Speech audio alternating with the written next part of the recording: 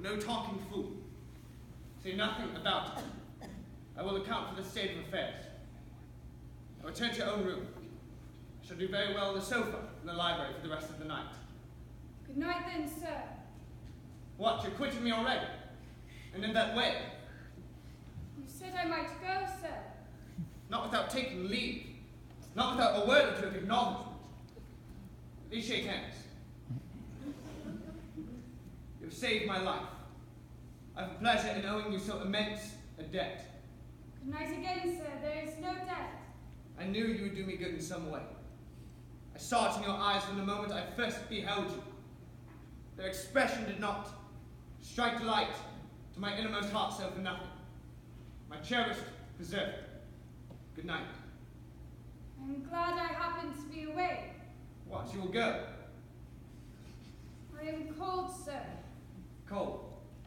Yes, well, go then. Jane, go. I think I hear Mrs. Fairfax, sir. Well, leave me, then.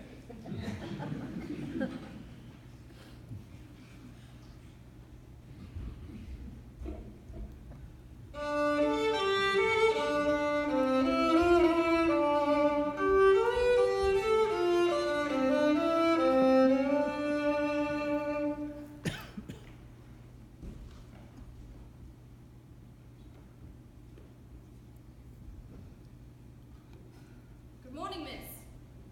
Good morning, Grace. What is all that water? Master had been reading in his bed last night. He fell asleep with his candle lit, and there was a fire. Indeed.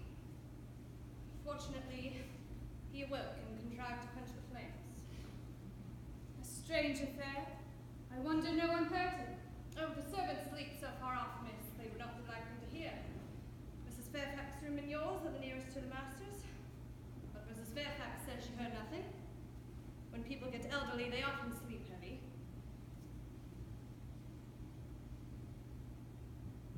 But you are young, miss, and I should say a light sleeper.